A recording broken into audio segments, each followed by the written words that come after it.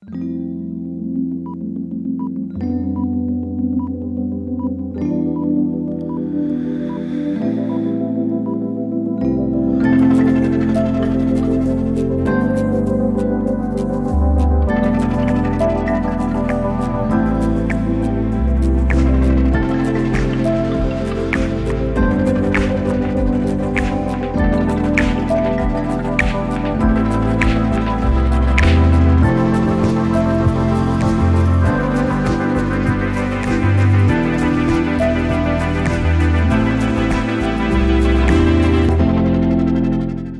morning, good afternoon, good evening. I see from the jet you're dialed in from all the different places around the world.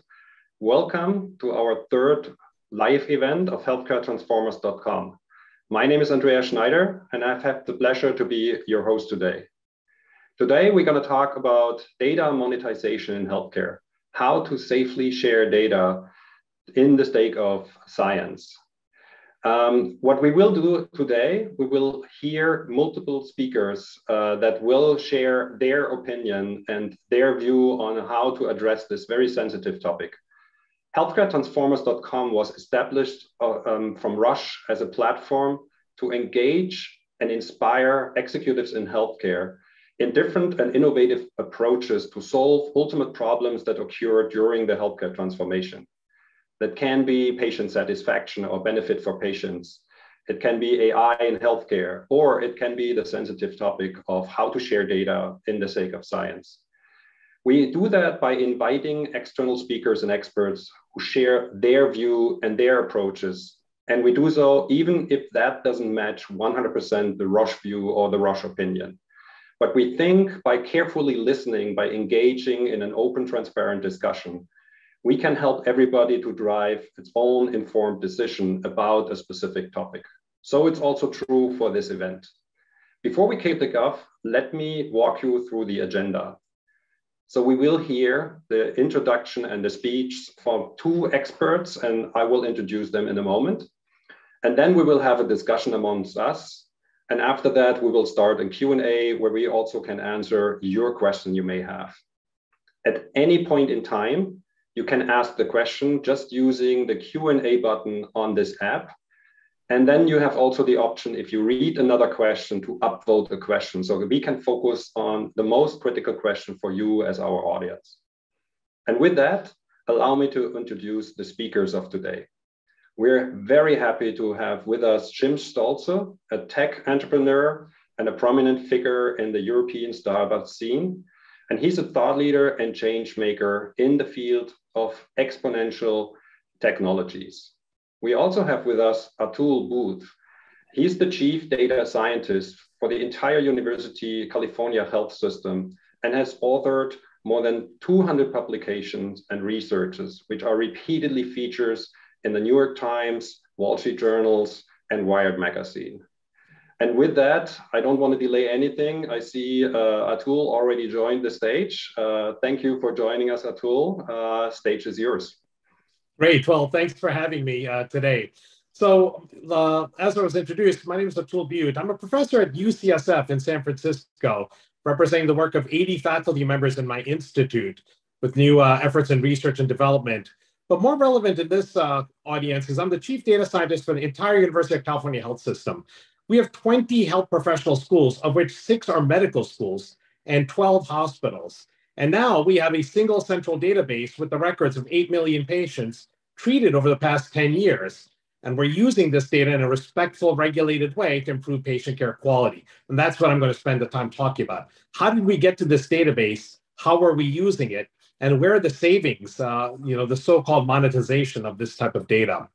I'm also the founder of 3 investor-backed data-driven companies. And so I've seen the value of data, especially as it can help us create products and services for patients. But first, let me just introduce the University of California to you. We're enormous. We have 10 campuses and 3 national labs and 6 medical schools. And we don't just provide the regular care, we have some of the best care in America, especially if you're sick. We have 200,000 employees, 5,000 of which are doctors that get a paycheck every month from us, and 250,000 students every year. And now we have this umbrella that we termed University of California Health, or UC Health, across the health enterprises of this enormous system. Like I mentioned, we've treated about 8 million patients now in the past decade, and we make about $13 billion a year with clinical revenue. And we're working together in amazing ways, and data helps us work together in those ways. Our UC Health strategy is really about synergy, a recognition that we are stronger together than apart, and data helps us prove that. We're building towards a single accountable care organization, which in the United States means that we will aspirationally be able to contract as a single entity to small and large companies across the state and the nation. And we're using our data to improve our purchasing power. For example, we can put in a single purchase order for products or services, drugs or devices, instead of scattered campuses putting in their own purchase orders. But of course, UC Health is about our data assets, incredible data assets. And really, data assets in the health system now revolve around electronic health records. In the United States, we collectively have been spending billions, if not hundreds of billions of dollars, installing electronic health record systems. Now, of course, patients have been making measurements on patients for thousands of years and documenting what they've seen for hundreds of years. But with electronic health records, we are capturing nearly everything related to patient care in enormous databases, enormous expensive databases. I believe that these databases have clues, important clues that if we're smart enough, we can figure out what are we doing right in medicine, what are we missing, and what might be excessive, and thus might be costing too much to deliver. Now, when you think about it, every drug made by every manufacturer, and even the experimental ones, every medical device, all of these are recorded in the medical records, in the electronic health record, especially when they're used on every patient. So eventually, every pharmaceutical company, every medical device manufacturer is going to want to know how their products are doing in our patients as represented in the data. What is happening with every single one of our patients using every one of their products? Why might these tools, drugs, and devices work in one patient and fail in others? So all of that is possible with the data. So what do we have, and what have we been doing? Every month, we collect and harmonize and centralize all clinical data from all 6 of our academic health centers. So that's UC San Francisco, UC Los Angeles, Irvine, Davis, San Diego, and our newest medical school, Riverside. This happens every month. That data is centralized, except for COVID data when it happens every night from 6 to 9 in the morning. We get all the COVID test data. Now, it's important that it is hard to get bulk data sharing to happen especially across the United States, but it's much easier when you have cooperating health systems that see a business reason to do this, and that's what we have. Now, for the tech aficionados that are listening in, yes, we use Epic as our electronic health record system across the system, but multiple instances of Epic. Our central database is vendor neutral. We use an academic open medical standard for that. And we've had Epic now for 10 years. We have 10 years of longitudinal data on patients. Now, to give you an example of why this is important data and what the scale of this, 300 million encounters, 810 million procedures on these patients, 1 billion medication orders or prescriptions written for these patients. You start to understand how expensive and how much money these procedures and medications cost and are charged for. And then you realize how valuable the data is around those drugs and devices and tools. Now, in our system, we merge all of that with regulatory data, some text data, death index data, and we're constantly harmonizing these elements. That makes it valuable, but that also makes it hard, as new drugs and devices are introduced constantly by the pharma and device industry. On specific campuses, we go even deeper. For example, at UCSF, we have all the imaging data, every single image that has been obtained on a patient going back almost 20 years, as well as cancer genomics data. And all of this is de-identified for research use. Now, the title for this session is data monetization, which is actually a term I do not like, okay?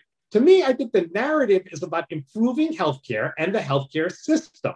We have sunk billions of dollars collecting this data.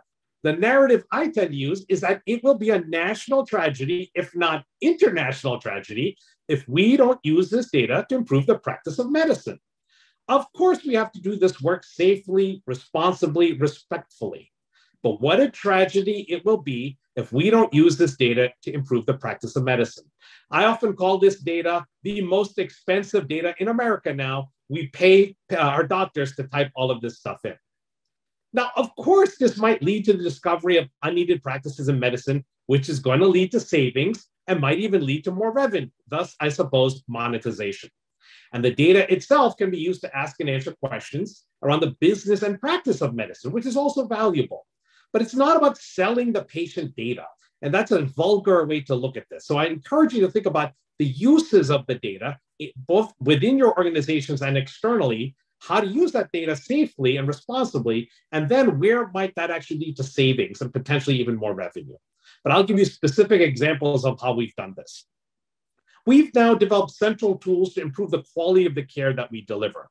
Documenting the quality of care is increasingly important, especially for our government payers like Medicare and Medicaid. These require constant reporting, and because we have a central data warehouse now, we can cut the time needed to develop new reports and to develop those reports every quarter, cutting in by 1/5 the amount of time needed for those efforts. We've already decreased specific unnecessary inpatient drug use. In the United States, many of our admissions are pre-arranged and pre-negotiated payment under a diagnosis-related group or a DRG. So any excessive care we deliver that's unnecessary is a waste of money on us. We lose money on those. One example that we've documented is IV acetaminophen, so intravenous acetaminophen. Most patients know that acetaminophen is a drug that in many countries you can obtain over the counter. The intravenous form is considerably more expensive than the tablets one might get at a chemist or pharmacist. Now, there may be appropriate uses for intravenous acetaminophen. For example, if one is trying to avoid opioids, or perhaps a pediatric patient. And indeed, we use intravenous anything if the patient can't take anything by mouth, for example, pre-operation or post-op. But we notice many doses of IV acetaminophen being given surrounded by other oral drugs. So really calls into question, why can't the acetaminophen be given by an oral drug like a tablet? And indeed, we can start to make a list of all the doctors and protocols and all the care that's somehow requiring IV acetaminophen and start to fix that. And indeed, our use of IV acetaminophen has plummeted across the University of California health system, saving us millions of dollars, okay? We were being paid the same amount. Now we don't need to use this expensive drug anymore. That's an example, I suppose, of monetization of the data. We have many such examples. Population health management, where we make sure we're trying to avoid side effects for our patients, especially around type 2 diabetes, where we have a single dashboard now across our major medical centers that show the nearly 50,000 patients we're actively managing, and to make sure that their eye, kidney, foot, and overall health is optimized, and that the ones that need to be are on cardioprotective agents, because we don't want to have side effects and untoward complications later in life for them, and that's cost savings for us as well. Now, to be a little bit more direct, clinical research, where we're recruiting for trials, and these trials benefit patients, but of course, we might make some sponsored research dollars there as well. In cancer, for example, we have 100,000 active cancer patients across our 5 National Cancer Institute designated cancer centers. We are starting to now finally try to recruit all of those patients from all of our campuses in trials of the future, specifically around precision medicine and cancer genomics.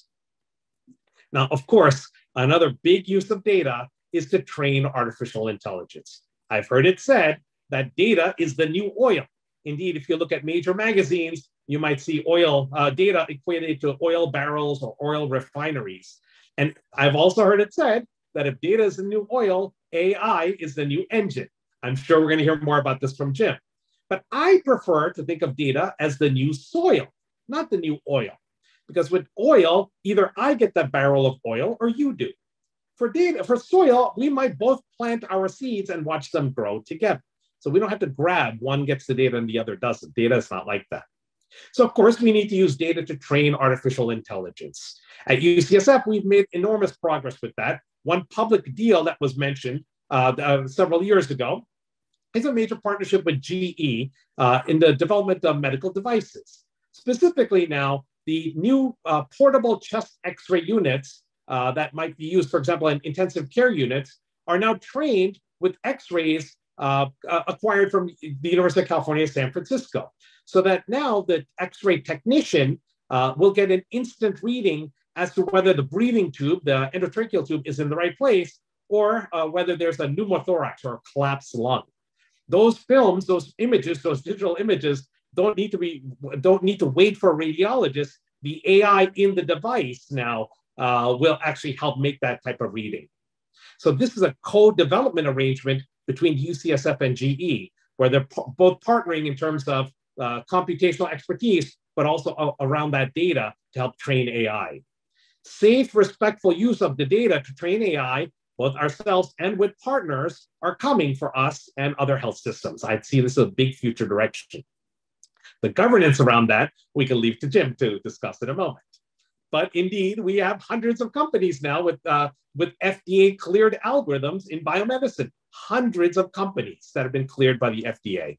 150 just in radiology, up from just a handful 5 years ago. The American College of Radiology curates that list. In fact, I just saw 4 were approved last month. So this is a skyrocketing trend, the development of AI, especially around radiology. And this is because of increasingly clear guidance from the FDA, the US Food and Drug Administration, on considering AI and machine learning as software as a medical device. In fact, we at UCSF have partnered with the FDA itself, looking at COVID-related products, vaccines, and therapeutics, but even beyond, like CAR T cells and other expensive, hard-to-use therapeutics. They, like us, want to know whether these are working in our patients. The FDA calls this new field real-world evidence, again, made more clear by separate FDA guidance. We used to just call it clinical data. Now we're calling this real-world data and real-world evidence. Amazingly, drugs themselves can be approved solely using clinical data.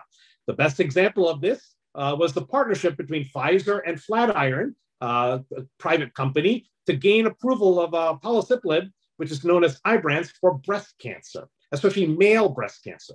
There was enough clinical data on males being treated off-label with this molecule that just with clinical data, the company was able to get approval for this drug. Now, Flatiron is a great example of a company that actually works on the electronic health record side, but also uses that data, working with community oncology practices to get those EHR installed, but to also use that data to help get drugs approved for patients. And of course, they were acquired by Roche for $2 billion back in 2018. The company was only 5 years old. And of course, real-world evidence, real-world data. If the FDA is interested in it, pharma and biotechs are interested as well through sponsored research. We don't have to even give them the data as a university. We work on a question and answer together, but we're making sure that this is done safely, responsibly, respectfully. And there are many companies in this area now. Inference, Verana Health, Trinetics, Verily. I'm not endorsing any of them, and that's just a small list of an enormous growing list of companies in this area. Now, I've spent all this time talking about clinical data, but there are other types of data as well, each with their own value. Claims data, surely the oldest type of medical data, codes for billing, procedures, laboratory tests. This is great data, and it's voluminous because we're constantly sending bills to each other, certainly in the US healthcare system. There are a lot of private and public efforts here. Proven Health is a well-known company. IBM had acquired them, and now it's being spun out. SureScripts and many others on the prescription side.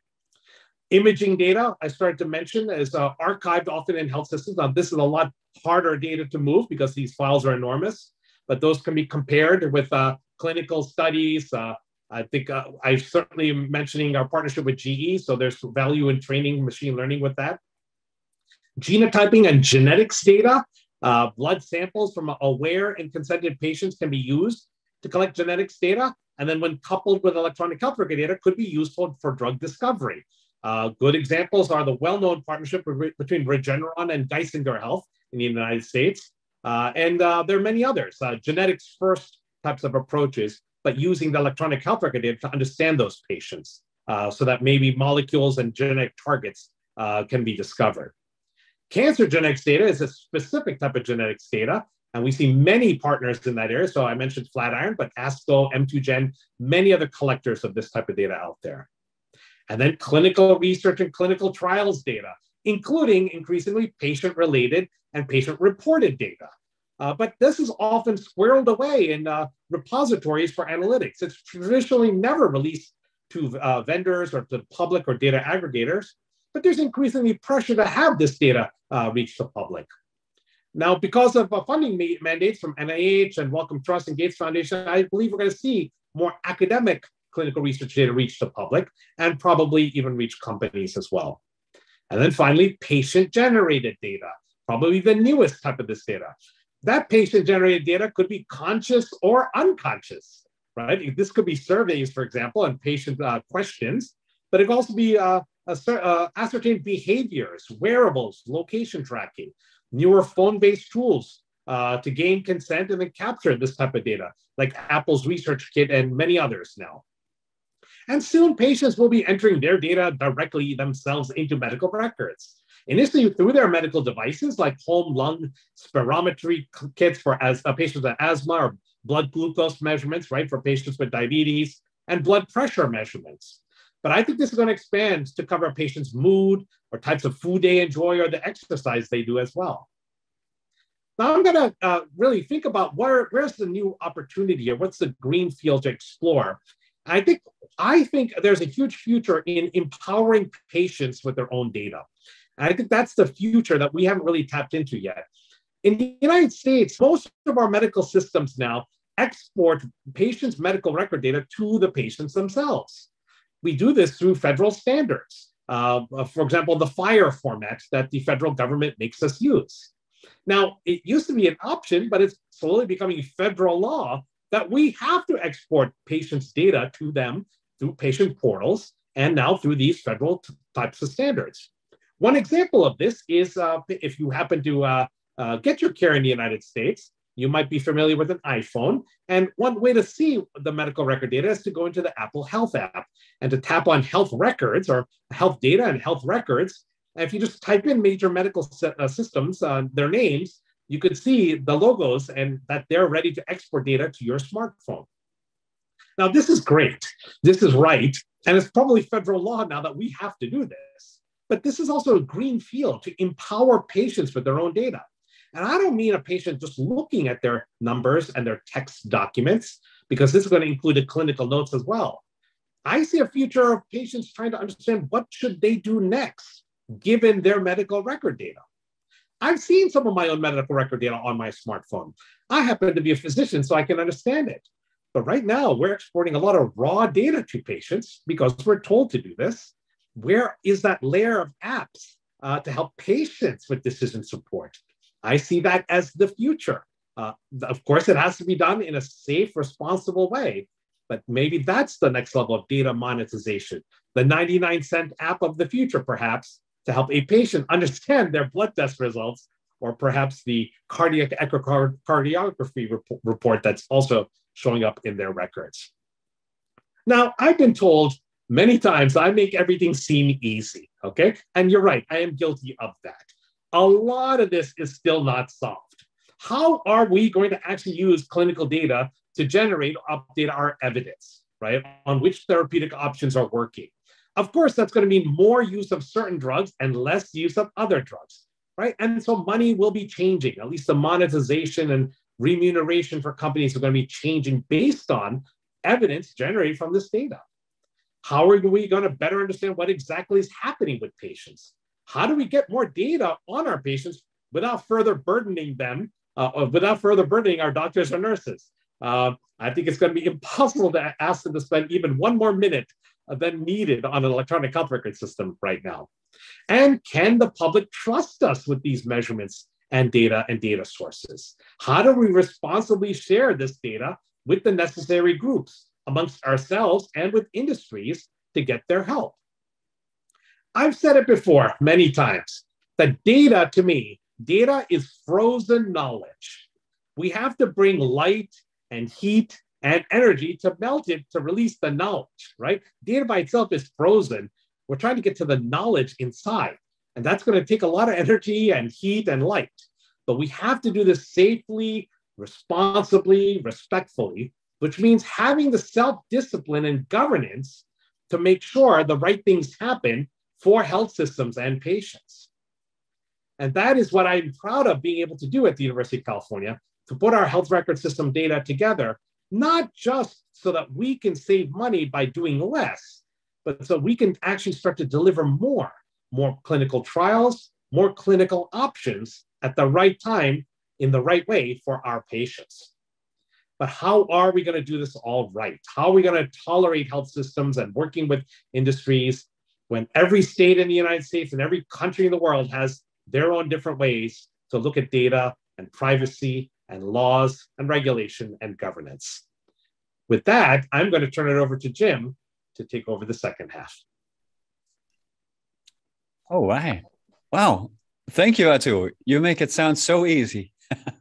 No, great job. Thank you so much for also introducing me in this way. And Andreas, thank you so much for inviting me. And hello, healthcare transformers. It's nice to be connected with all of you. I saw in the chat all these different parts of the world connecting. I'm saying hi to you from Amsterdam, where it's really stormy right now. It's bad weather, so it's nice weather to be in a webinar like this. Yeah. So again, thank you for the introduction. A little disclaimer: I'm not a doctor. I'm not a medical doctor. I don't work for Roche. I am a big nerd. Yes, and I'm proud of it. Actually, my oldest son, his name is Max. He's 18 years old. He calls me an entrepreneur, which means that I'm an entrepreneur and I like technology. So I build companies with technologies that are emerging, that are not yet mainstream, and with business models that don't work yet.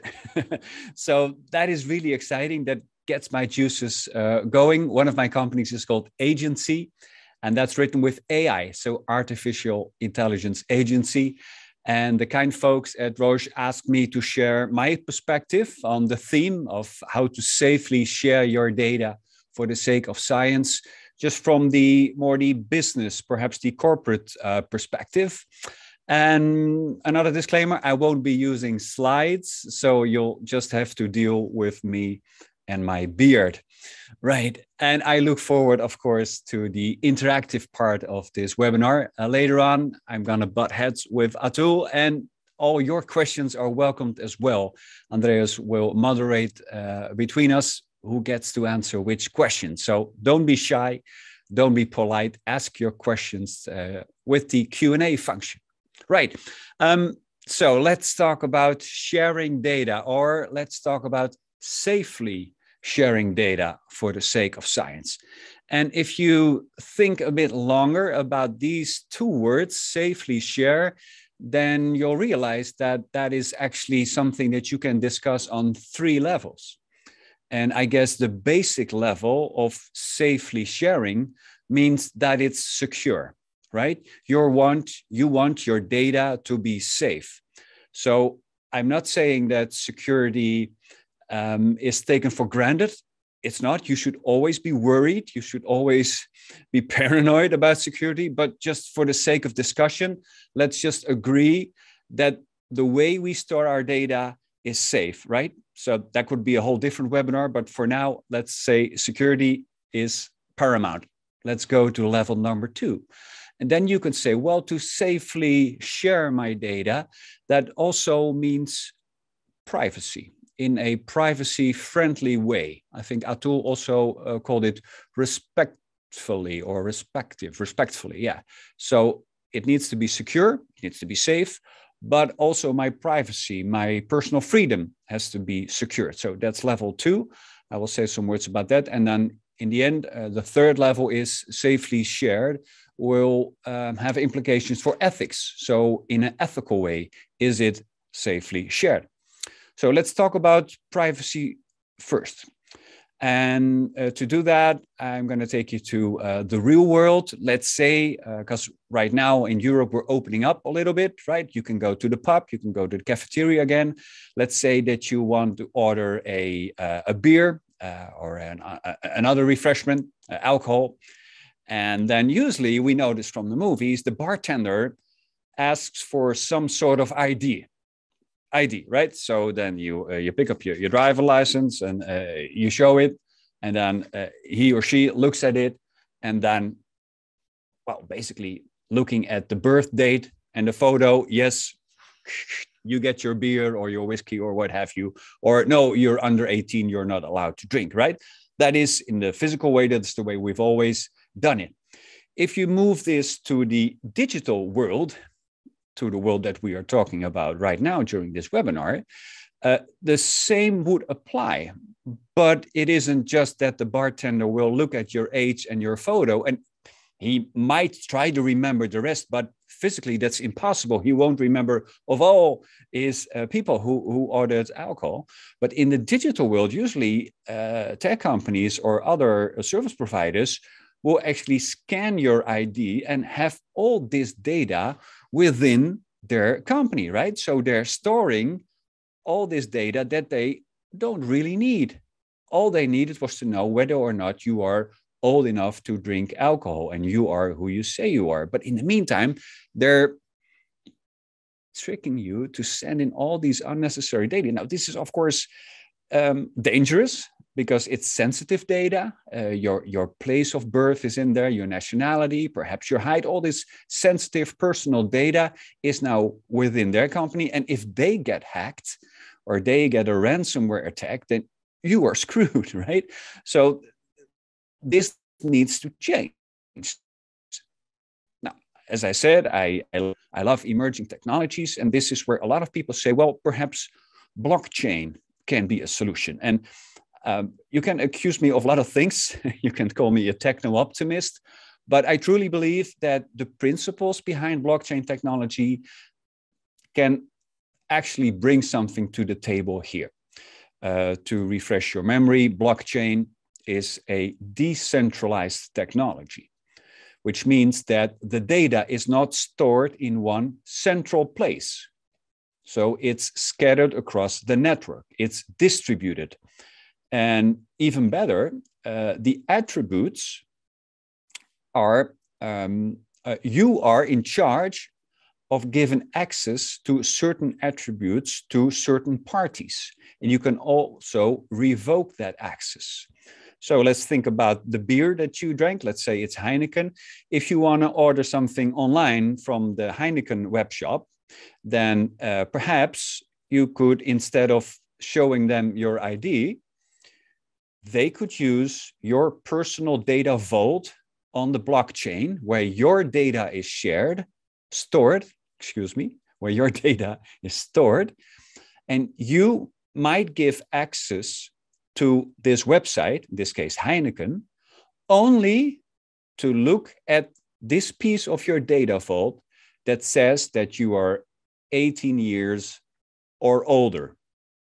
You're not giving away your birth date or birthplace or national, no, just 1 or 0, 18 plus or 18 minus. So the Heineken website will make a call with an API requesting this data, and immediately it gets back, Jim is 18 plus, so yes, he can buy alcohol. This is a very simple, essential way or fundamental application of a blockchain technology where you as a customer, or in the light of this discussion, of course, you as a patient, you are the owner of your data. That was also an important thing, a point that Atul made. He said, I think in the future that empowering patients with their data, well, that is spot on. In this case, the blockchain could be your help. It could be just a technology. It's invisible. You don't need to know all about it. You just use it just like an app on your phone as a data vault with your personal data, and you give access. And the moment you don't trust Heineken anymore, you can revoke that access and they can never check whether or not you're 18 or older, right? I know that this is a theoretical application. Right now on the European level, they are working on a similar application, so using blockchain technology with these data vaults for the purpose of education, basically university degrees. So in the near future, and I think they've passed the prototype phase, in the near future, it is for you impossible to Photoshop your diploma from Harvard or another prestigious medical school and Photoshop your name and upload it when you're trying to get a job. In the future, the organization that wants to hire you reads on your resume, on your CV, a certain code, a hash, for example, and they will check this hash with the API that is on the blockchain of all these university diplomas, this big database where all universities are sharing information, not data, they're sharing information, so that the person that wants to hire you can do the call. Did Jim Stolze indeed go to this university, and did he obtain his degree? Yes or no, 0 or 1. No other personal data is shared during that callback with the API. So I know blockchain is a buzzword, but I hope that this short story changed your perspective. You think, well, there's actually something in this story. And I see some comments about Web 3.0 and the metaverse, and I'm sure that we'll be talking about that later on during the Q&A. But as I promised, it was a story of 3 levels. Security is the foundation, the fundament that needs to be in order.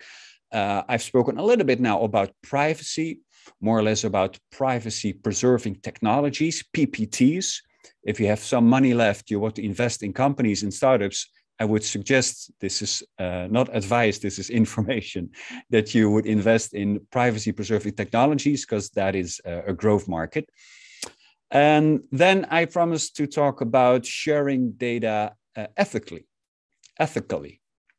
And this is the world of semantics, because usually these discussions, people say, yeah, we are so data rich, we have big data, we have bigger data. It's the new oil or the new soil or what have you. And then we'll apply AI and then everything will change. But we have to do it in an ethical way. And then everybody says, yeah. But nobody actually talks about what that means or how you organize that or how do you govern it. So I'm going to tell you a little story, an anecdote of a piece of software, AI software, that my company built. So it's firsthand. It's not something that someone read in a Harvard Business Review. It's straight from the horse's mouth, as they say. This was an assignment by the Dutch Ministry of Health. So it goes too far to completely explain the concept or the data that we had, but it was a big database.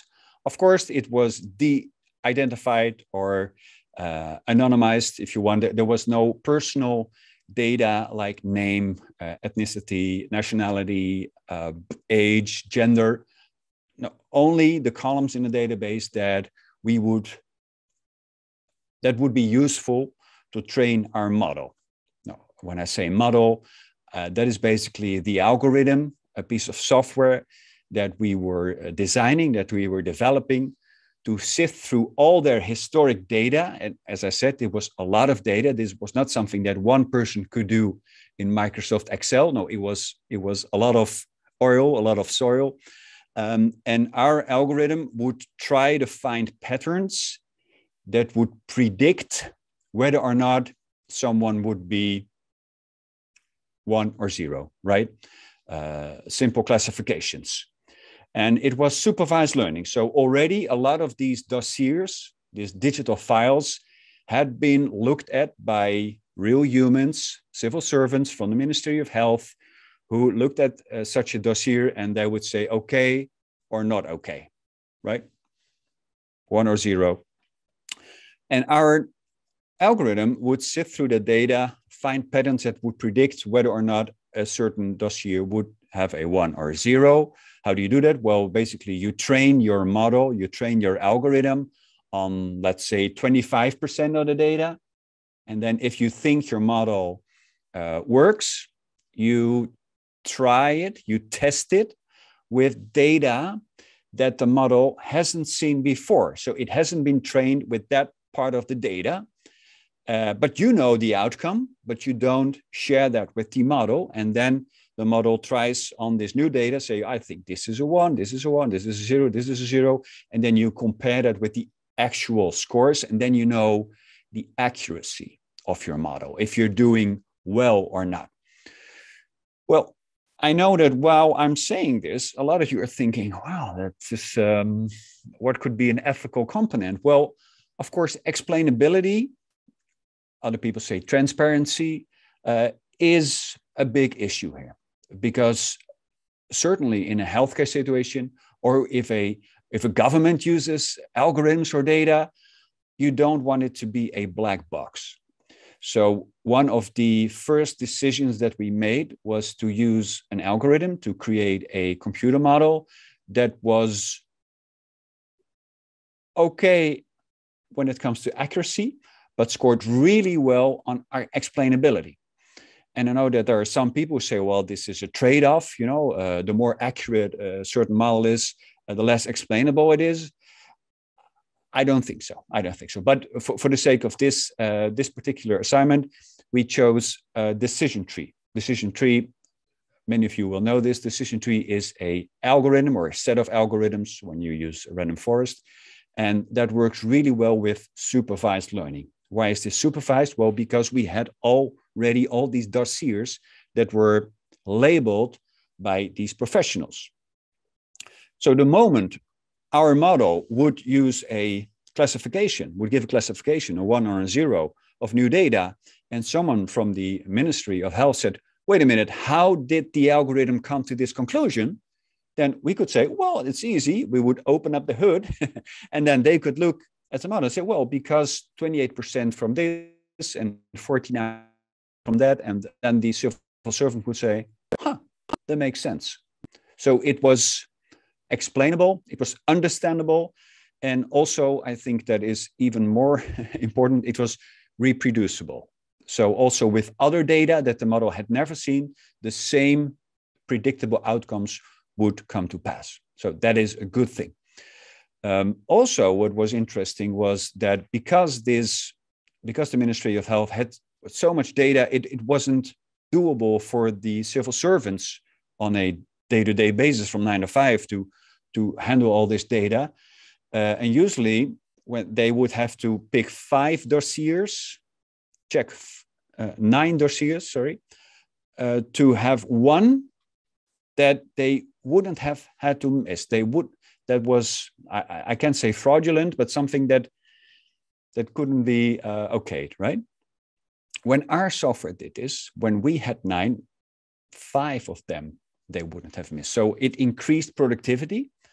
And that prompted a question from the Chief Privacy Officer of the Ministry of Health.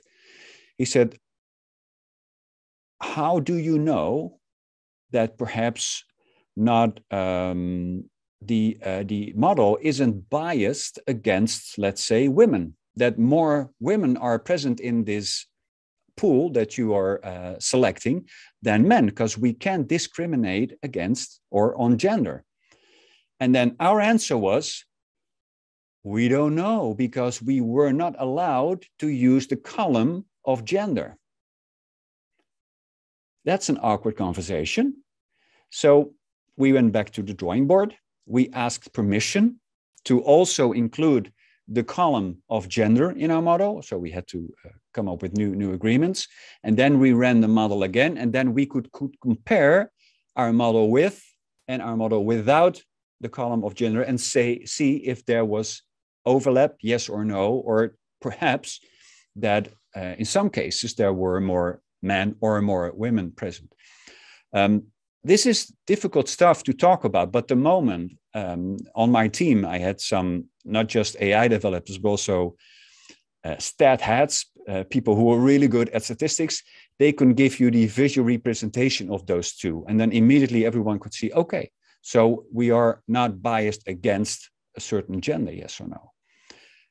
But that doesn't mean that the model was perfect, because it turns out you could check for a certain column, but there are also proxies in the data.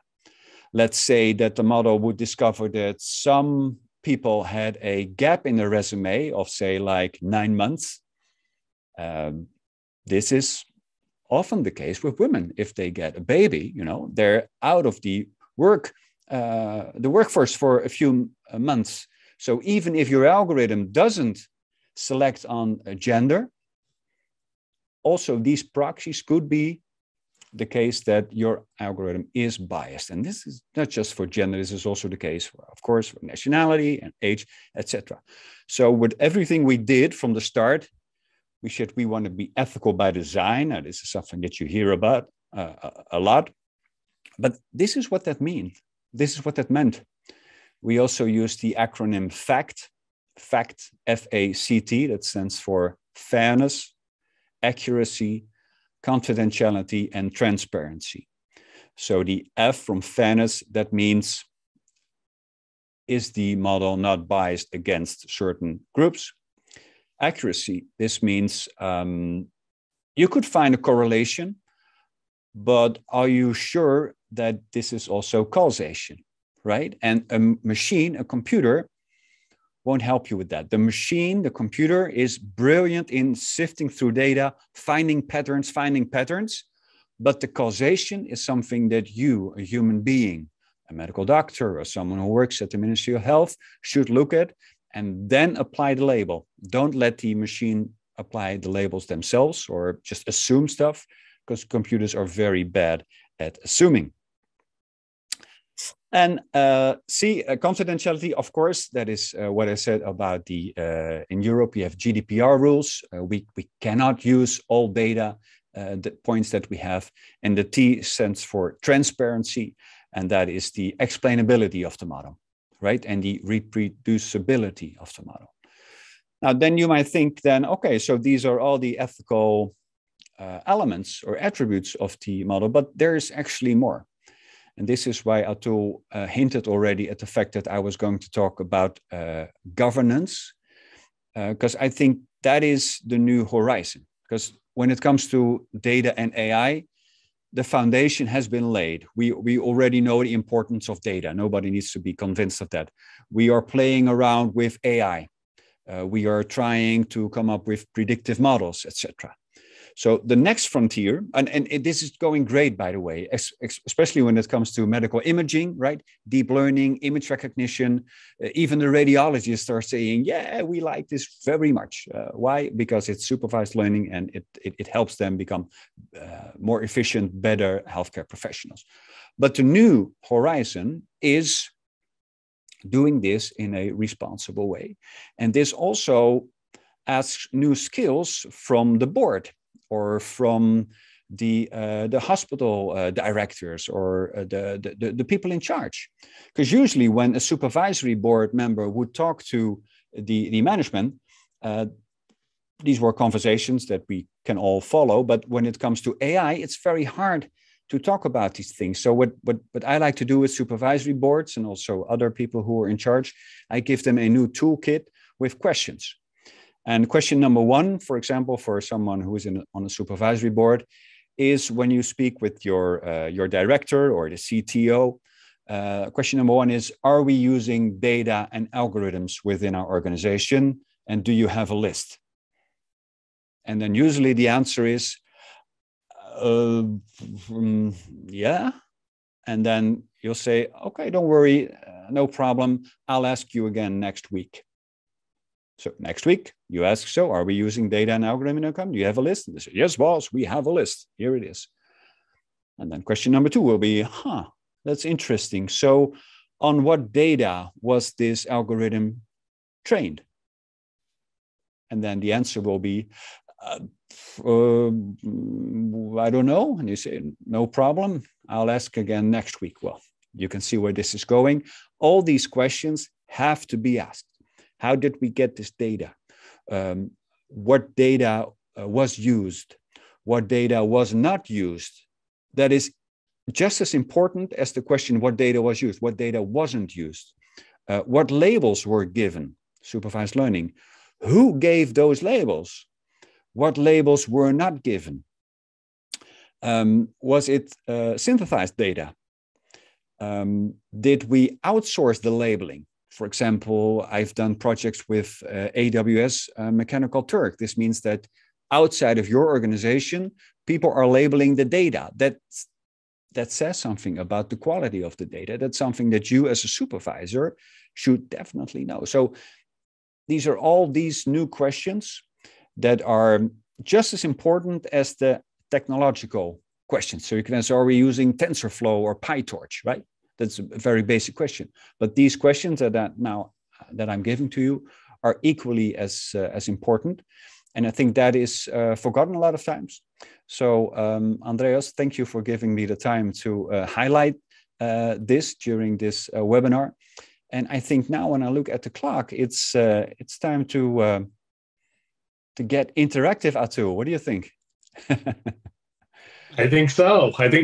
You want awesome. I think so. I can go first. So great talk, as expected. I knew you'd get to governance there too. But so there's a lot going on in the world right now with data, and I think seeing just a chat in the Q&A, a lot of concern about it as well. Right. But first question I would have for you. So we have many groups and companies promoting AI tools across the healthcare ecosystem. And let's think about just healthcare for a moment, from drug discovery to quality improvement. How would a health system leader know which of these solutions are real and which are just hype? Touche. I think there's a lot of hype in the market. Actually, a lot of startups that already existed are now adding AI to their names or adding machine learning to the pitch to get funded, and it works. But seriously, I think to answer your question, if I were on the other side of the table, I would really like to know whether or not this company uses open source software. Open source software and different than free software. I'm talking about open source software because that says something about the company in a positive way. Because if it's proprietary software, there are good reasons perhaps to do that, but that also says something about the software. I really like the companies that use open source software because in the end, as you said, data is the new soil. You want to co-create. So you or someone for your team would also like to go on GitHub and contribute to their code. And usually that is way easier when it's open source software. And the other aspect that I would look at is, are the results reproducible? Because usually people say, well, it's so accurate, right? We have 95% accuracy. Yeah, sure. But that was with your data. How about now trying the model with my data? There are actually some companies here in Europe that are selling medical AI tools, and hospitals are buying them without even testing them with their photos, right? So that these are the two aspects that I would judge when I was speaking with an AI tool supplier. Yeah, I think you're right. I mean, testing these models and incoming algorithms with one's own data is certainly going to be critical, especially during a pilot phase or something like that. That makes a lot of sense. I think even the first year of such use of these algorithms needs to be carefully monitored. There could be artifacts in how upstream data sources and things are changing, and people might not know for sure. I mean, so let me lead to a different question, a slightly different question then. All of this is going to be hard for health systems, okay? What do you think is going to be the minimum AI talent a health system is going to need just to have in-house? Will some, many, maybe all hospitals soon be hiring chief AI officers? Ooh, I like the question. Well, let's first say that I don't think that every healthcare professional needs to become a data scientist. I mean, you are like a rock star with all the all the knowledge that you bring to the table. But I think the ordinary healthcare service provider doesn't need to be educated as a data scientist. But I do think that everyone who works in healthcare needs to know the mindset of a data scientist, right? Knows how to think. As my friends in America say, without data, you're just another person with an opinion, right? It helps if you can use data to back your ideas, actually to convince your team that this is the right route, or to convince management that you should get more funding. Can I ask a question in return? Because I was blown away by the numbers that you used about the enormous volumes of data that you are using. Would you say that you have enough data to actually use it in a relevant and useful way? Data people always say they never have enough data, right? That's why, yeah. And so, but the beauty of the data ecosystem is that whether you believe you have enough or not, it will continue to grow, right? So it's growing exponentially at some rate, you can argue. Yep. And certainly our data centers will keep growing and be filled with data. And not just more, but of different kinds, right? We certainly can see that. I mentioned the whole list. So I don't think we ever have enough. But at the same time, the corollary then is that one is never done collecting data. And so to me, what that means is don't wait for perfection here. And don't wait for the perfect, right? The game now is, what is your current set of data good enough for today, right? Of course, you're going to have more. Of course, it's going to get better. It's going to get better curated, better accuracy. But what is it good enough for now? Right. That's the real question, I think. All right. I see that in the way you've been doing things as well. Yeah, how much data do you need? Just a little bit more, but what are you going to do in the meantime? So is there a certain kind of data that you would think that you would need to have more of? Yeah, I think so. I think longitudinal, especially on the medical side, longitudinal data is particularly important. Short-term types of care are great, but if we can see how patients are doing 5 or 10, 20 years out from a procedure or a particular diagnosis, I think longitudinal data is particularly useful or more valuable in many ways. I can start to see imaging data. So we have a lot of folks working on radiology. Pathology imaging data is going to be much harder to get to for a variety of reasons. So that's useful. But I can see other data sources getting to patients between their encounters, getting to voice data, trying to transcribe what doctors would do with patients. So there's data around the entire ecosystem. Financial data is particularly important to see how much things are costing, how much are things getting charged for. So more of all of those. Yes, we'll take it. Let me step in here, because you're always talking about, is there enough data and having data, what type of data? I'm coming now from a little bit from a tech perspective. There is a lot of computer power, a lot of data transfer bandwidth you need to have, right? I mean, not every hospital or health system can afford to build all that infrastructure and power. Does that mean the tech companies take over the control over this whole thing? Because at the end, they operate all that and they gain the IP and the knowledge. How do you think about that? Well, so separate the IP and knowledge for a second here, right? So of course, we'll use vendors to do computer-related things for us, right? Well, it could be as simple as the networking, but it could, for example, radiology, right? The enormous files, large files that a particular CAT scan or MRI might generate might be stored on a hard drive, which is purchased from a vendor, might be networked, and we might be leasing the network to that data center. The data center we might not run either. So of course, we're going to use vendors, and we make sure that they follow our privacy practices. There are all sorts of terms and federal rules on how we can get to business associates like that. That doesn't necessarily mean that they own the intellectual property, right? So the raw kind of hardware networking level, I think, is at one level.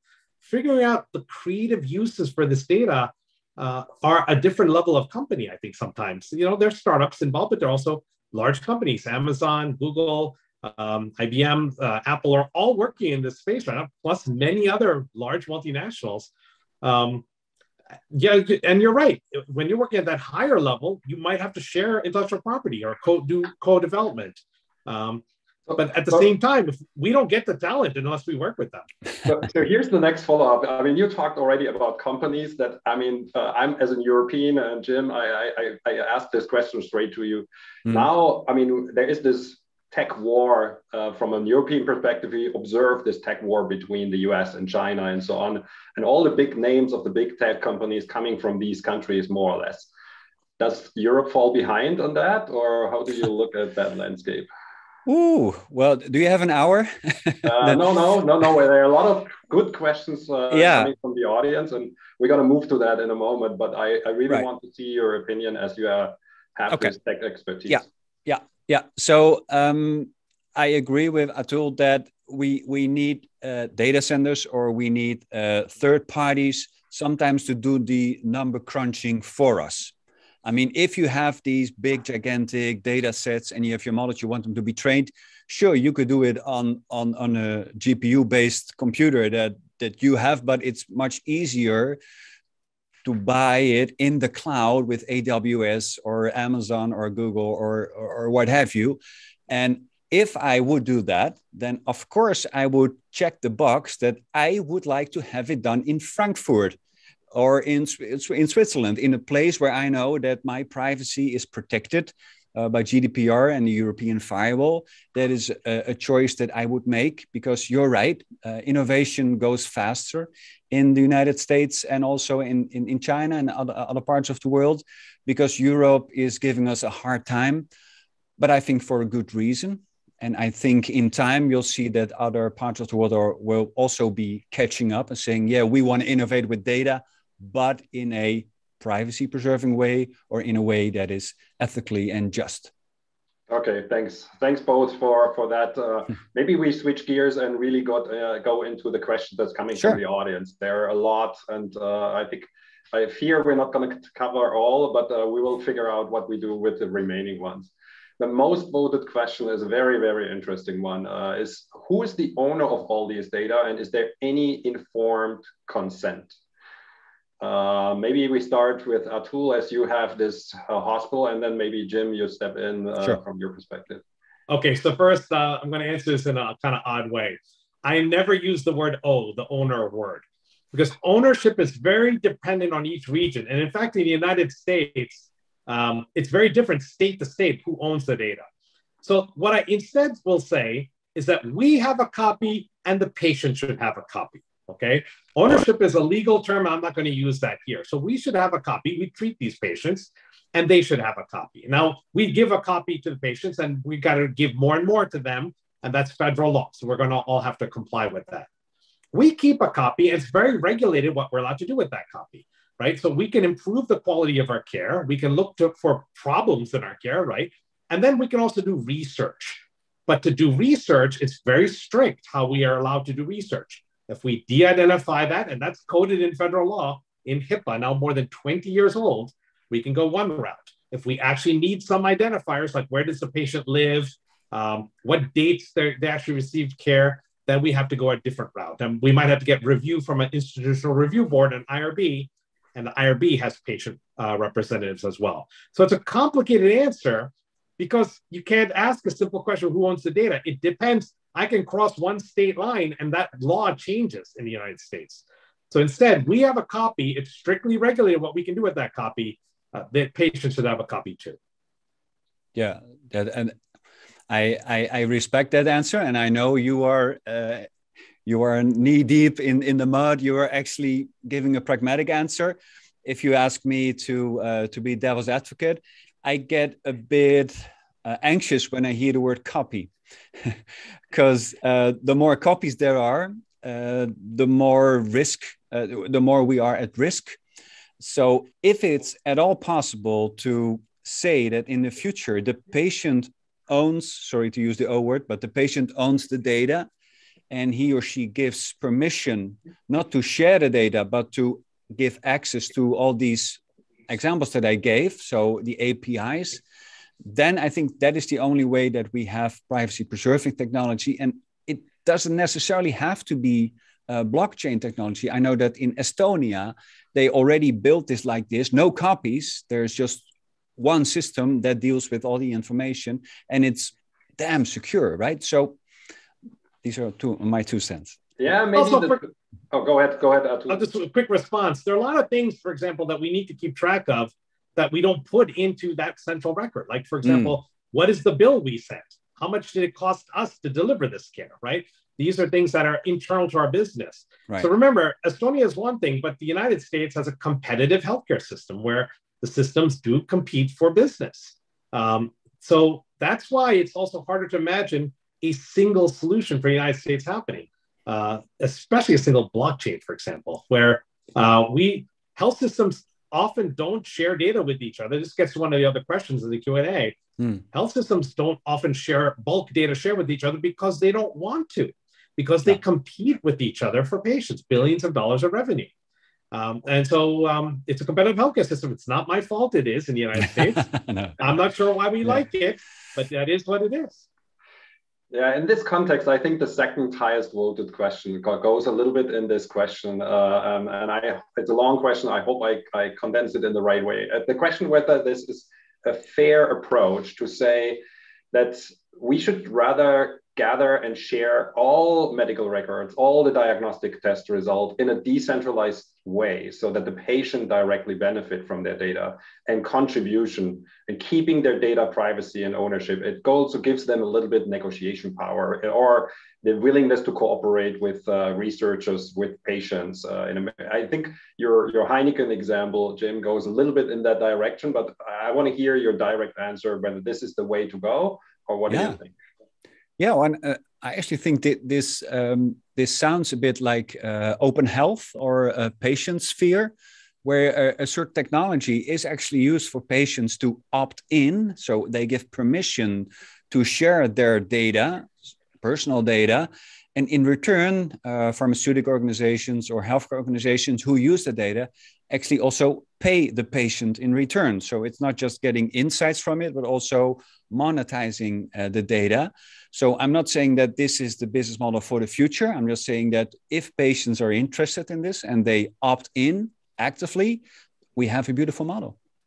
Yeah, I'm going to answer by saying it's not even the future at all. It is happening now. So remember, we as health systems want to give data to patients. What they do with it is their business. And that's outside of HIPAA, and it's up to them, right? Patients have a right to do what they want with their record data. There are companies coming in, anything from nonprofit groups for specific diseases, all the way to for-profit companies. Luna DNA is one example that actually uses blockchain. So you can contribute and eventually you can monetize a payment. We as health systems aren't going to block that type of approach. So patients can do what they want with their data. I think I interpret the question in a way also, do you even have the right to use the data without the permission of the patient?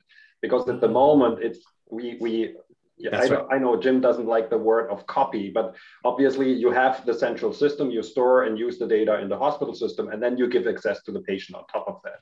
The question is whether this is even correct or the patient owns the data and you need to have a permission to even use it in-house. Yeah, so in the United States, we solve this two ways. So HIPAA, right now, almost 25 years old, gives us the right to do specific things with that data, right? Business practices, quality improvement, but also research in those regulated ways. But secondarily, hospital systems often, when patients come in to get treated, ask the patient every time to sign what we call TACOs, terms and conditions of service. And that is an additional legal clause that one can ask for more. If one doesn't want to give that right, then one doesn't have to get care, right? But that's a choice a patient makes in the United States. So it's usually a two-pronged approach. Of course, it's medical data. We have to steward it carefully as per federal law, as we have regulated use, but we gain that right and that permission through the terms and conditions of service that patient signs. So again, I answered that entire answer without using the O word, owner. Okay? Well done. Yeah, we got that. We got that one. And we have the taco word now. I like that. Tacos. Yes, we love tacos in California. And I think the next voted question brings us back a little bit to the technology side. We hear a lot of the opportunity to apply all of this in AI, all the algorithms and the fancy things and information we can do. But what's the real challenges then applying it in the healthcare system, especially when it comes about hospital management? Yeah, maybe I'll go first here. So I think it's additionally challenging because these are new tools. They're often brought in with a lot of hype. And the evaluation schema isn't really set up yet. Now, the analogy that I've been trying to promote for health systems is exactly similar to how we introduce new drugs or pharmaceuticals, right? So in most health systems, in fact, it's regulated, we need to have this done. We have what's called a Pharmacy and Therapeutics Committee, a P&T committee. And so when a new drug is proposed to be used on formulary in a hospital, the P&T committee reviews the literature, the clinical trials, and then stewards that process for a year to make sure, are there any untoward side effects? Are the drugs being used correctly? I think we should use the exact same approach for AI and algorithms, that there should be a committee that actually knows, right? It might not be pharmacists. It might be the hypothetical chief AI officers on there, but at least the tech people in the hospital to evaluate, medical professionals to review the literature to see did the clinical trials show an improvement, and then a stewardship process over the subsequent 12 months. How is it working? For example, we changed the chest X-ray from this vendor from that. Is the algorithm still working? Like all of that needs to be stewarded constantly, the same way we do with drugs and devices. So I think we should borrow that same parallel mechanism to make this happen in health systems. Yeah. Jim, anything to add to that? Yeah, well, I think that in simple terms, business case is not a dirty word, right? We don't want to do AI for the sake of AI, just like we don't want to gather data for just gathering data. You want to put it to use, you want to add value. And if you have a AI solution, but you cannot convince the management, you cannot convince the board that it's usually this part of the puzzle. So I mentioned Heineken before. We also built machine learning solutions for them. I was able to negotiate a deal where we didn't get paid a fee or an hourly fee. I got a percentage of the cost savings that our tool brought. And there was a heavy discussion because the CFO was against it. He said, we never do this kind of performance-based deals. And what if you save me a lot of money? Wait a minute. So he was actually arguing against himself, because if he saves money, then I would make money. So that is another way that I think AI can have a business case. That's a great example. And I know there's a lot of topics also on healthcare transformers on the whole value of health system, value-based healthcare, where, the compensation is actually linked to the benefit from a patient perspective, right? That's a great example. Another question that comes up is, talking about the value of data and the value of what we do with the data. How can healthcare organizations best show the value that data sharing is giving back to patients and encourage them to allow the consent? Is there any model that you apply other than signing specific agreements? This is a great question. In fact, of all the questions in the Q&A, this is the hardest one to answer, in my opinion, because I don't think any of us do this exactly well yet. So we are trying to engage communities to show them the value of the data that we're doing, right, to improve care for them. But at the same time, it's a difficult narrative because we don't necessarily want to say our care is bad right now without that data, right? So it's a tough narrative to communicate back. I think, first of all, giving data back to patients directly, of course, that's a no-brainer. They can see the values, they can see the text notes. I think there's some immediate benefit there for them individually. Showing communities that they're benefiting gets harder. Now, one way I think we can do this is through clinical trials. So if we can use our data and recognize that a clinical trial with a potentially life-saving drug being tested is in one part of California, but because we have their data that we can match them to that trial in our part of California, then I think we might be able to get more trials, capture better diversity, which we need to do, into those trials, and potentially get better, at least research therapeutics to patients. So I think there's going to be stories like that.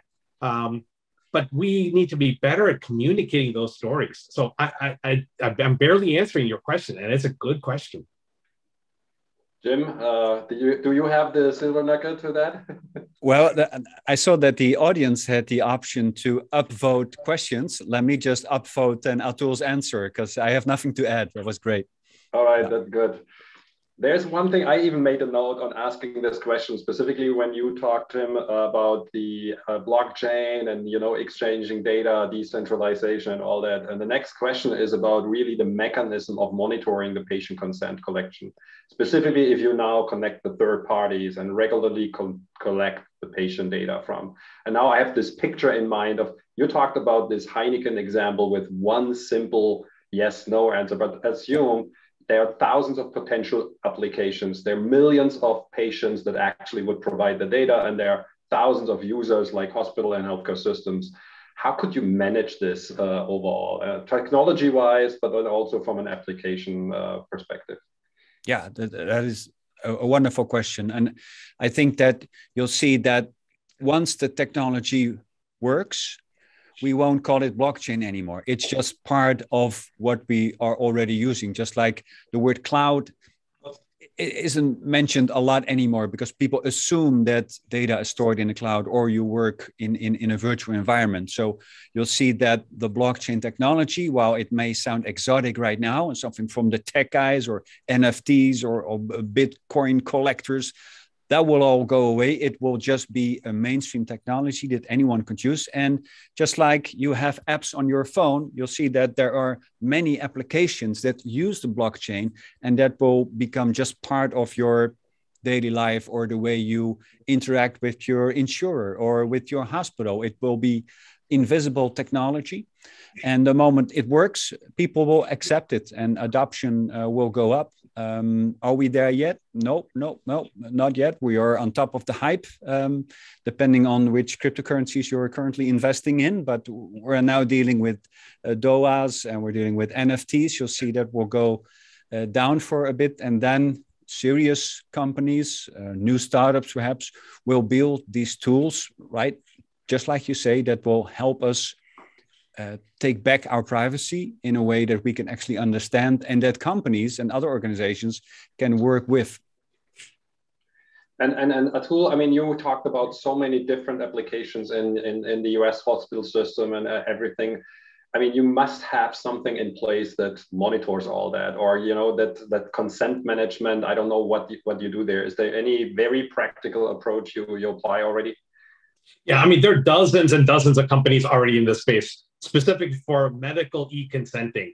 So remember, consenting, there's giving consent for doing a procedure, so clinical care, but then there's consenting that's really separate for clinical trials, to voluntarily participate in clinical trials. And there's solutions already in place for both. So, you know, most of these are internet-based. I don't even remember which one or two that we work with the University of California, but those companies are certainly there. It's not impossible. You know, e-sign many things, DocuSign and all. Just think of the similar kind of thing for consent forms. Now, the education aspect, I think, is more important, right? So to deliver the informed part, let's say, of a clinical trial informed consent is more challenging because obviously, getting back to ethics, getting back to equity, you want to deliver that informed part in many languages. That is often not the problem in Europe, but I think it's often a problem in the United States. So we have to be careful on the informed part, not just getting the signatures. Also, thanks. I mean, again, we are tons of questions still. Let me try to get this other one. It's also a very broad one, but difficult to answer, I can tell you. Can you foresee that there will be a single AI model that can be used to analyze the data? I mean, looking at radiology images, genomic data, and that's collected in different institutes. And I mean, also considering the different data configuration, you have different, you know, technologies, different brands, different kind of scanners. Can foresee that a single AI model will be the foundation of these type of things? Look, I mean, no one's ever going to say, no, this can't happen. I think there's going to be many simpler solutions before this complicated one. You know, a single AI model that can interpret all of this, yeah, it could happen someday, 50 years or something, but, you know, in 40, 30, 20 years, there'll be much simpler things.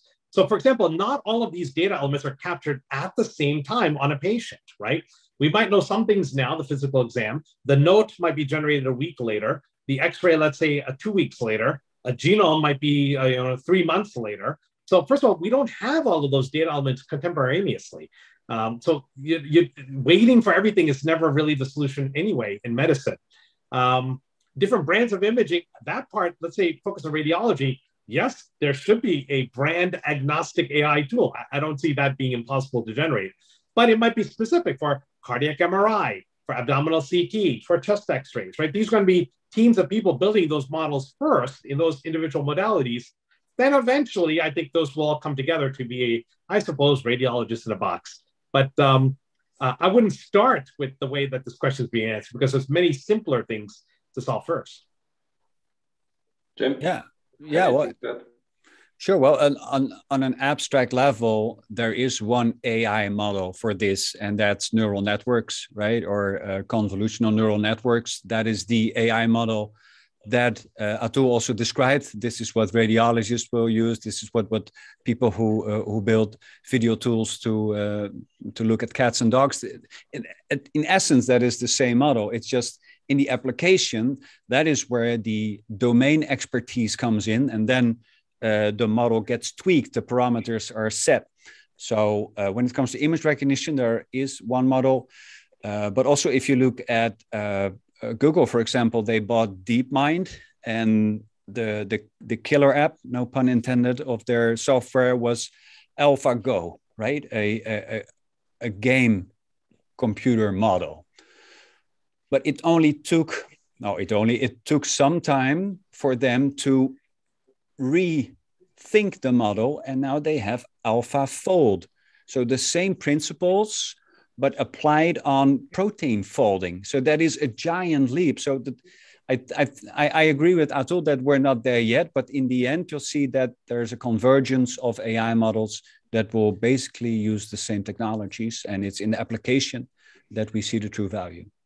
Yeah, thanks. And I see, I mean, the next question goes in the, I mean, congratulations to the audience also to up-ranking and upvoting the questions that are in perfect sequence to each other, because now the question is about the financial results and benefits of all that, right? So, I mean, how can everybody or everyone be involved in the benefits that these AI solutions? So, and this particular one is talking about project coordinators, data collectors, data subjects, annotation teams, also the teams responsible for the training and the model. I mean, is there, what's the value chain and across that whole spectrum? I mean, it's a tough question to answer. I mean, so let's think about biomedical models, and they might be done, let's say, in an academic situation, or they might be done, let's say, in a company, small or large. The company one's a little bit easier, right? So there might be people trained, are training the models, running the computers, hiring the curators. So these folks are getting paid for that effort, right? I mean, it's not usually that free in a company creating these models. In an academic setting, there's also salary involved. So these folks are not, again, necessarily doing it for free. So it's kind of, but the financial benefits, I think what the questions may be implying that these are sold for high value, and maybe the dollar should flow back. Maybe that happens a little bit more in companies. In academia, we might pass these off to each other, not necessarily that great at selling them yet to each other. So it's not that easy to answer this question when most of these folks are not just paid, but paid extremely well in today's data-driven economy. It's a struggle for us to hire these kinds of folks in an academic medical center or in any startup here in Silicon Valley. So I'm not sure what other financial benefit they're thinking here. Yeah, well, I hate to be the guy who answers with blockchain on every question, but in this case, blockchain, I mean, there are these decentralized autonomous organizations. They are basically not formal organizations, but these are people who get together for a single purpose or a mission or a project. And then instead of holding meetings or Zoom calls where people have votes, they actually do the voting in a digital decentralized way. So they have tokens and they actually operate in a way that is very effective, and they can buy stuff because they use crowdfunding, or they can break stuff. That's a bad example, but they can actually build stuff. And you'll see that this model will also be used for large AI projects where indeed the people who gathered the data will get their share, people who trained, who labeled the data, who shared their data, who programmed, who developed, who sold, they all get paid because they have tokens in this particular project. So as you always refer back to blockchain, there is a question about blockchain and what's the risk involved in the blockchain as the technology evolves? I mean, unhackable or tomorrow, who knows? I mean, yeah, any risk that you would also flag, or is it the holy grail of everything we do? As you said, I love the questions, Vadio. There's a lot of also to be read between the lines of these questions. I won't be saying that blockchain is the holy grail, but the attributes that you give are true. It hasn't been tampered with. The only occurrences where people said the blockchain was hacked was just because one person opened up his wallet and shared his password with other people, right? So the blockchain itself hasn't been hacked yet. Is this going to happen? Well, the new frontier, to give another buzzword, is of course quantum computing. Quantum computers are not of the future. There already are quantum computers, and they are way better in decrypting secure communication than traditional computers. So I think that will be the next frontier also for blockchain. There are also projects already that combine quantum computers with the blockchain, but that's perhaps another seminar, another webinar. Andreas, what do you say? Okay, I'll pass the other question to you, Atul. Let's go with one more. See, we're coming to the close, but I want to have, because I also had, after Atul you were talking, I had one master theme already made a note on, and there's a question about how the importance of the quality of the data is, and second version certificate, but data integrity, data quality overall, right? Can you give us a little bit how you deal with that in your environment? Absolutely. That's usually the first question I get, is that data, this electronic health record data is so messy, right? And so the way I prefer to answer this question is, the practice of medicine is messy. The EHRs capture that mess just accurately, right? And so it's not necessarily a messiness in the EHR data, it's a messy world. Now, to be really fair, I understand that there's a lot of errors that are commonly done, repeated, and we can look for those and fix those. But you have to consider this, that if, let's say, God forbid, one of my doctors is hit by a bus and another doctor needs to take over the care of the patient today, that doctor, she can look in the electronic health record and exactly figure out what's going on with this patient, so that legally and legitimately she can pick up the care of that patient from scratch, right? From zero state here, right? So if it's good enough that a brand new doctor can read and figure out what to do next for the patient, it's up to us to teach the computers to do that too. And I think it's in there. So of course we know that there's some errors in here and there, but human eyes always skip over that stuff and they know how to interpret that. It's just our duty to teach the computers as well. So I think it's the most beautiful data in the world. It's not at all messy. It's a messy world, not the data. As this is the last question, Jim, final comment to this one? The world is messy. Yeah. Well, it's true. Data is dirty. And when most of us try to come up with a brilliant model, right? An AI solution that does magic, but in the end, better data beats better models. So I agree, we have to clean the data. And this is also the data scientist dilemma, right? A true data scientist complains that 90% of the time he or she is busy cleaning data, and the other 10% they're complaining that they're only cleaning the data. So that's true. There's a lot of work to be done. And once it isn't messy anymore, I think it's also less fun, don't you think? It's nice to deal with messy data. Yeah, thanks. So, as we conclude, I just want to make sure the audience also understands what's the follow-up, because obviously there are a lot of very good questions. So first of all, we're going to save all of them, and then we will screen them and look into them and answer those questions and address those topics also in future articles, interviews, and publications, or even events on the Healthcare Transformers platform. So feel free to subscribe and also check out the articles on a regular basis. And in this, I really want to thank Atul and Jim for this very exciting, very engaging, very open, transparent discussion. It was such a pleasure. I got on my private phone here, I got some messages from people attending who said they could listen for hours. Same here, but unfortunately, at some point, everything comes to an end. Thanks again. Thanks also to the audience for such amazing good questions and for joining us. Stay tuned. Again, we will continue the series of events on Healthcare Transformers. And with that, I wish you an either nice morning, nice afternoon, evening, wherever you are. And thanks again, Atul and Jim, for joining. And thanks, everybody. Thank you.